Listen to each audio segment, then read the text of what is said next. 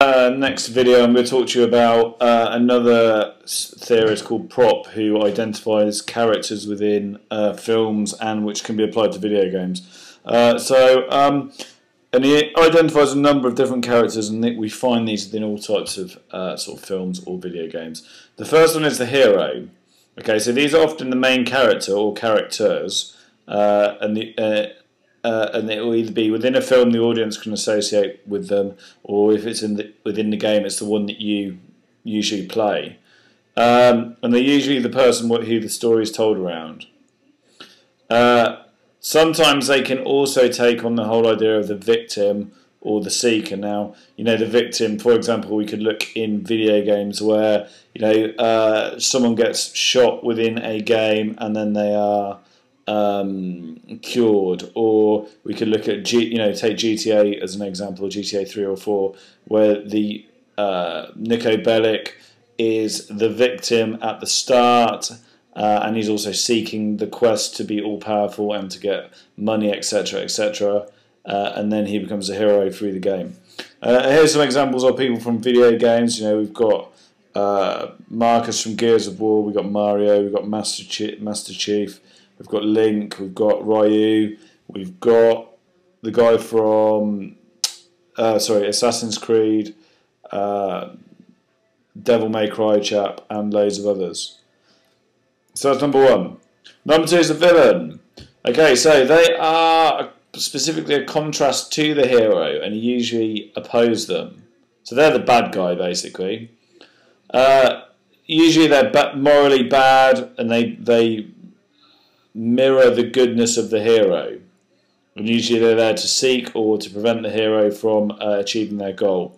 Here's some examples from games. We've got Wario, we've got Bison from Street Fighter, Robotnik from Sonic, Bowser from Mario, and Ganondorf, I'm not too sure what game he's from, but we've also got, and film, we've got the Joker, and we've got the evil guy from Harry Potter, Voldemort, he who should not be named. Okay, next we've got the princess. Okay, so the princess is often seen as a reward for the hero, or maybe coveted by the false hero. For example, think of Mario as an example. They may be seen or not seen very much in the story.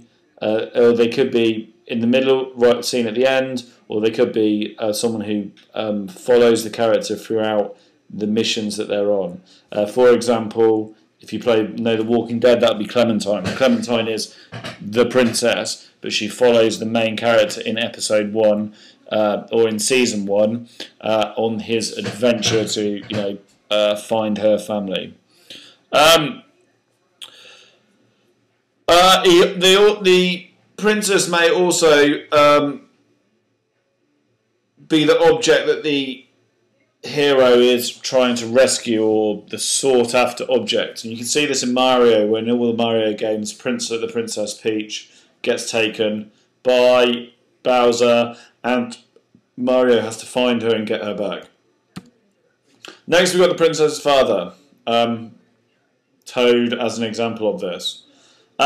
He's usually the key figure, and he persuades the hero to basically do something, or go and protect his daughter, or to go and find his daughter, or get her back, or to rescue X, Y, and Z.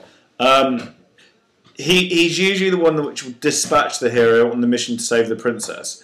Now, just bear this in mind: the princess may it might not be a character, but the princess, we could apply this to the idea of type as a country, or as a continent, or a group of people, when we're thinking about this. So you could have someone who's like the princess's father, like someone within Call of Duty. It tells Shepard or Soap to go and do the mission. We also may get the princess's father who's also in competition with the hero for the princess's affection. Or the princess's father could be someone that's a villain, or someone that's quite evil, where the hero has to rescue her from him. So you could have 3 or 4 different roles. Then we've got the false hero. Okay, and the false hero is someone that's within a game who is usually seen, or a film, which is usually seen as good, and he may act heroically, and he can be mistaken for the real hero. And usually they appear evil as the game goes or the film goes on. For example, they may have good intentions at the start, but as the game progresses or the film progresses, they become more and more evil. And that can be seen if you know anything about Gears of War, where you've got Richard Prescott. You can see it in Star Wars with Darth Vader, or in the Star Wars film where you've got Emperor Paladin at the beginning, in episodes 1, 2 and 3. Where initially he's seen as good, but then as the film progresses, and as we get into episodes 4, 5 and 6, you can see he's turned into the Emperor, he's taken over the world, he's on the dark side, etc, etc. Okay, then we've got the Helper. And the Helper is the person who supports the hero on their quest. Okay, so you may see them throughout the story, or they may appear at critical moments. And with this, you can see this in most films and games. There's always someone that's there to help. Catwoman, drawing on Clementine again from the Walking Dead game. The characters that appear in GTA 4, for example, etc, etc. And in films, we've got like Donkey on Shrek, and we've got Robin from Batman, etc. Then we've got the donor. And the donor is a person who gives the hero within the game or within the film an object that will help them on their quest. It's something that they need to be able to complete this. And he could also be that which is this role could also be someone who is seen as the helper. So, for example, Snape could be seen as this in Harry Potter.